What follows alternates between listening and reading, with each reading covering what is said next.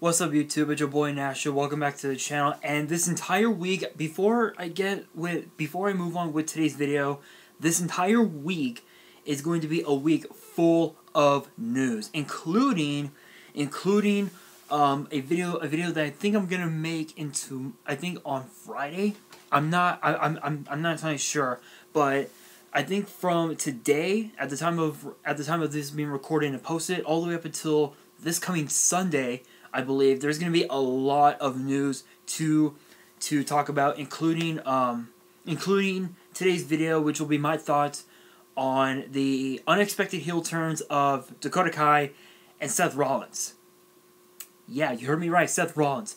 But before I get to that, I actually want to talk about something that Leonhardt had posted just earlier today, which actually involves the whole, involving the BS with the COPA, the Child Act BS, and the FTC.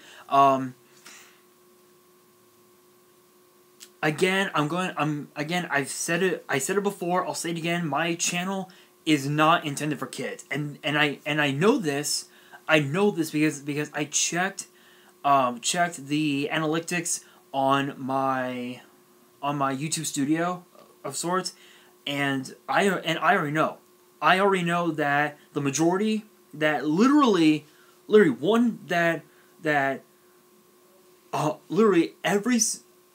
of my viewers, all of my subscribers that watch my videos are male.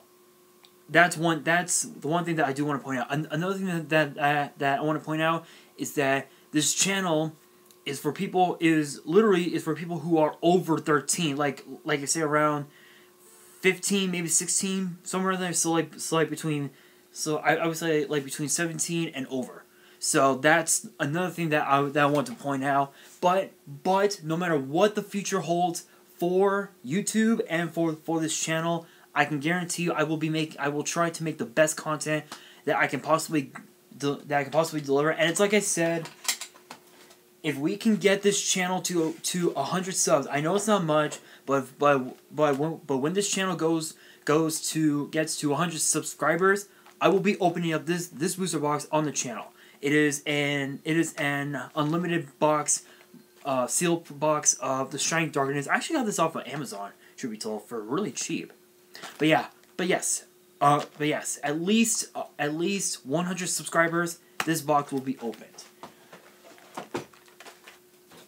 But with that being said, there is a lot of news that I will be discussing over the course of the week, including the future of NXT, a brand new product that is going to seal the deal for the 2019-2020 YuGiOh season, as well as some new updates involving two structure acts that have been announced. So here is one of those videos. So again, my thoughts on Dakota Kai and Seth Rollins turning heel, starting with Dakota Kai. Now, if you guys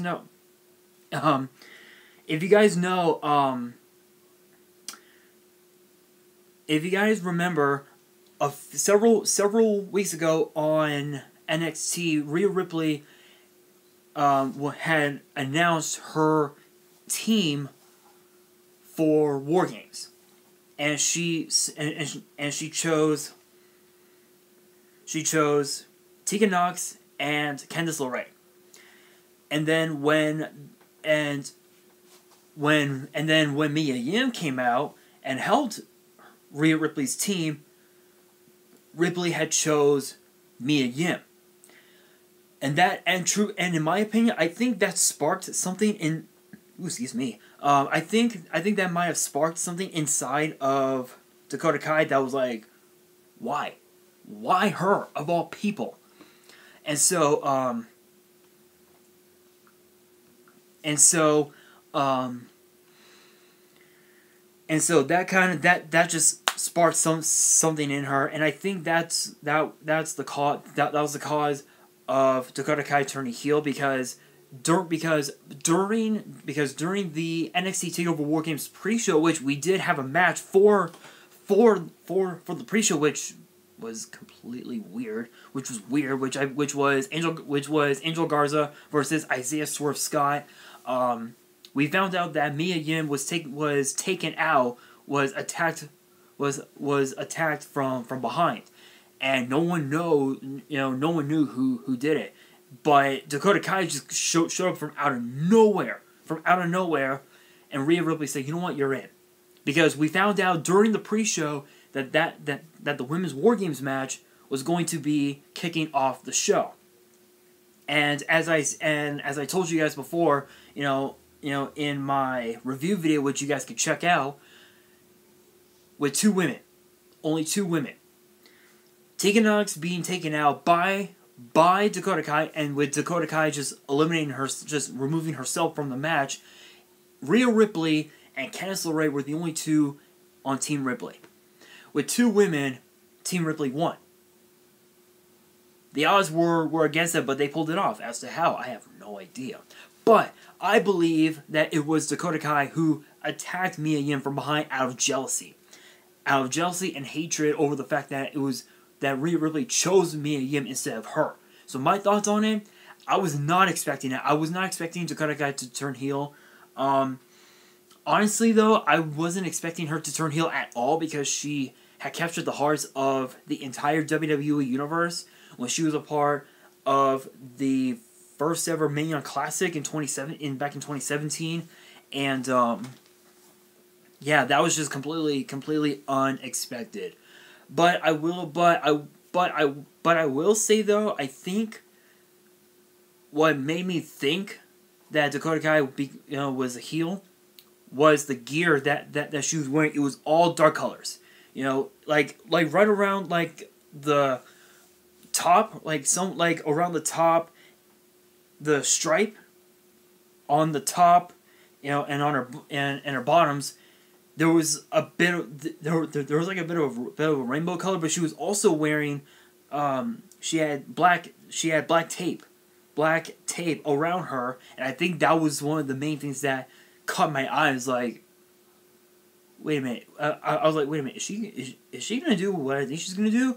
And she was she was gonna be the third woman to enter War Games for Team Ripley. Attacked her from out of nowhere and completely almost tore Tegan Nox's knee. But based on the tweets that Tegan Nox has posted, she said that she is perfectly healthy. Her knee's okay. She just needs to rest it and she'll be okay.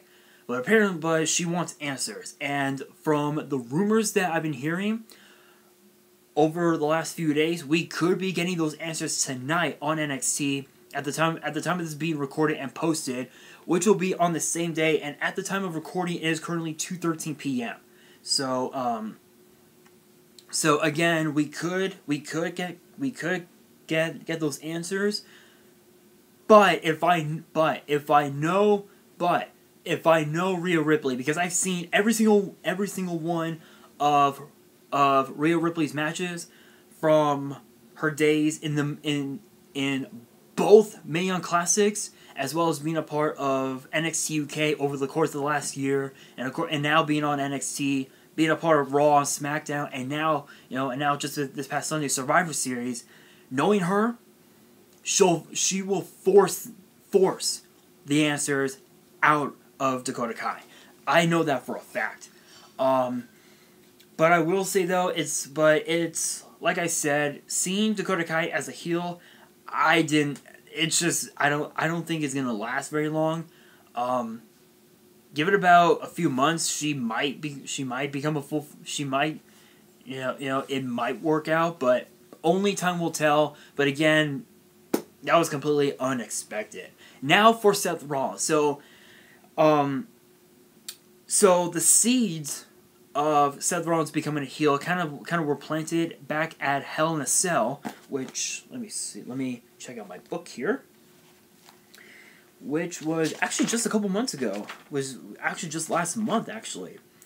Yeah, so if you guys remember, the match had ended in a no contest because Seth Rollins stacked, ladders, chairs, a toolbox on top of on top of the Fiend, and took a sledgehammer and hit the Fiend with it, forcing the referee to end the match. Now I want to point out one thing: Hell in a Cell. No rules. There's only one rule: pinfall or submission. That's it. You either win by pinfall or you win by submission. You can't end the match. As to why, I have no clue. But with that being said, the seeds were planted. I think, in my opinion, I think the seeds were planted by the Fiend, because if you guys remember, it was the Fiend that forced Seth Rollins to do things you never thought possible. And don't get me wrong. I mean, there were some venues that liked Seth Rollins, but there were quite a few venues that Raw went to that did not like Seth Rollins. But truth be told, Crown Jewel. Oh my god, guys, I'm so sorry. That was my grandparents' dog. She will not shut up. She will not shut up. That and my uncle's here, so boo. Anyway, Crown Jewel was, I think, where it started, where everything was starting to fall into place, because Seth Rollins lost to the Fiend, and the Fiend became Universal Champion and took the title to SmackDown because Bray Wyatt was exclusive to SmackDown as part of the 2019 draft, and everything just went downhill for Seth. And so this past Monday on Raw, this past Monday on Raw, he became a full-fledged heel. I was not expecting it. Because 2019 was I think 2019 was his best year yet, winning, for Seth to win the men's Royal Rumble match, kicking off WrestleMania and defeating Brock Lesnar to become Universal Champion, defeating Baron Corbin as well to retain the title, and then of course regaining the title from Brock Lesnar at SummerSlam. He's had one hell of a year, but I think it came to an end this past Sunday at Survivor Series when he got eliminated by Keith Lee. Literally, he got eliminated by Keith Lee at Survivor Series, and and he had a town hall meeting, and he told the entire Raw roster, "You sucked." That they were the ones that dropped the ball, and he wants to fix it. The way I see it, and do not get me wrong, I know that he's a heel, but I'll still be a Seth Rollins fan no matter what, and I know that my brother will probably feel the same way. But then again, knowing him, his mind is divided, kind of like mine. Anyway, the way I see it, I think he was the one that dropped the ball, because Triple H had offered Seth Rollins to go, to go back to NXT like he did with Finn Balor. He tried to do that with Kevin Owens and Drew McIntyre. He even, and as I said, he tried it on Seth Rollins. It didn't work. So the way I see it, I think Seth Rollins was the one that dropped the ball, because he was the one that led the Raw men's team to battle. As for Charlotte, with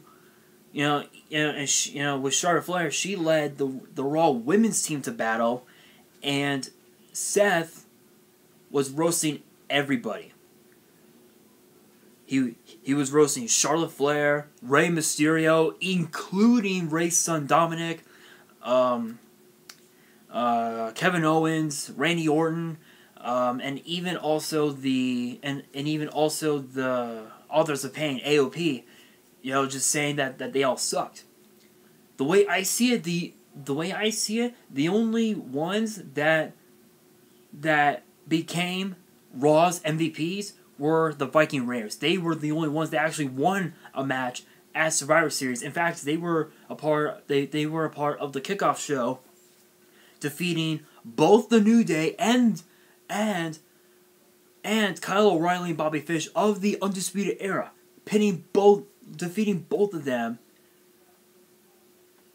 Because of the fact that because they know that they are the superior tag team champions, and not the New Day, not the Undisputed Era. So again, I think Seth Rollins was the one that dropped the ball, and I think he became a complete. I think his heel turn was complete when the match ended this past Monday on Raw, when AOP attacked Owens to stop the match. And Seth Rollins had hit a stomp on Owens twice. I think that was where he became a full-fledged heel. My thoughts on it, I think, I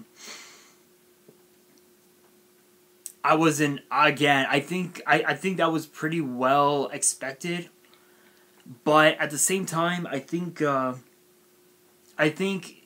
he should have remained a babyface at least until next year's WrestleMania, and then turn heel. So I don't know. But there were rumors that I've been hearing for the last couple days that they were gonna do the same thing to Becky Lynch, because as you guys know, Becky Lynch and Seth Rollins are engaged. That's not gonna happen. My opinion. I know it's not going to happen because even if WWE tried to turn Becky Lynch heel like they did the first time, the fans are just gonna the fans are gonna cheer for it, and she'll end up becoming a babyface again. So with Becky Lynch, there's no point. There's no point. Besides, she's way over with the fans. Like 10 times. Right now she is 10 times over with the fans than Ronda Rousey was when she was Raw Women's Champion. So, but those are just my thoughts on it. Again, so with Dakota Kai, I was not expecting that turn heel, but with Rollins, pretty well expected. At the same time, I don't know. I think again the only MVPs on Raw are the Viking Raiders, because they were the ones that actually won a match. But you know what? You just gotta pick up the pieces, brush yourself off, and move on. That's just the way I see it. Seth Rollins has been known to hold grudges for a good period of time, and after a while, he just let it go. But with that being said, that is going to do it for this video. Hope you guys enjoyed. If you did, smash the thumbs up button. And if you guys are new to the channel, hit that subscribe button and hit that notification bell so you guys don't miss out on any new content that comes your way, including what I have in store this week. I've got some. Oh my God, there are so much news that I want to discuss with you guys, because literally this past month has been nothing but news. So I'm super excited. And of course too, you guys can follow me. And also, too, be sure to follow me on Twitter and Instagram. Links to all my accounts will be in the description below. So, follow me there. And on that, this is your boy Nash, signing out.